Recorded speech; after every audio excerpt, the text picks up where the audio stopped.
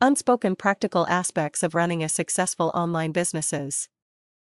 As we all know, 95% of businesses fail within the first 5 years of operation.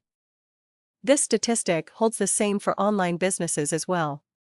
With all the hype over internet marketing and the wonders of running an online establishment, we must be able to see through all the fluff and get real if you really want to succeed in the internet marketing arena. So, how does one succeed in running a successful online business? Most internet marketing gurus teach you the basics: setting up a squeeze page, email responder, product page, and payment processor. But with millions, if similar setups over the net, this formula will only do good enough to get you started up.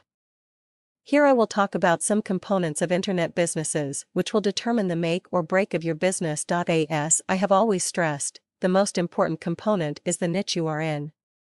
If you have a unique product which has a high demand but low competition, you stand a chance in competing online.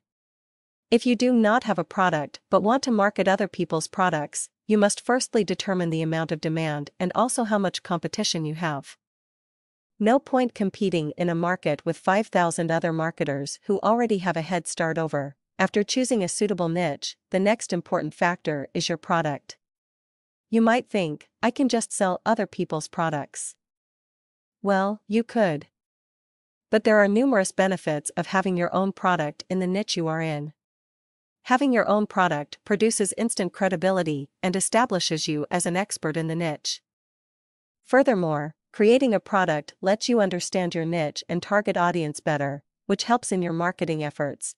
So, once you have established yourself in a hungry, low-competition niche, it is time to get the word out about your business, in other words, marketing yourself. One of the common myths of internet marketing is that you can get tons of traffic easily. Newsflash, there is no such thing as easy traffic. The key to running a successful business is by sustaining sizable streams of steady traffic. The common free way to do this is by search engine optimization. This includes optimizing your site internally and externally through targeting keywords and creating relevant backlinks. For those opting for paid traffic, you must ensure the viability of your ad campaign. Whether you are advertising on Google or other search engines, if you do not closely monitor your advertising campaigns, your ads will go obsolete and your stream of traffic will disappear.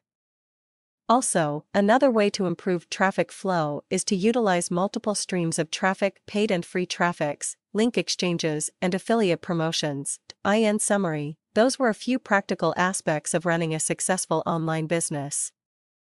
Last but not least, your mindset is the most important aspect of creating success for yourself. Do not give up just because you bump into a few hurdles.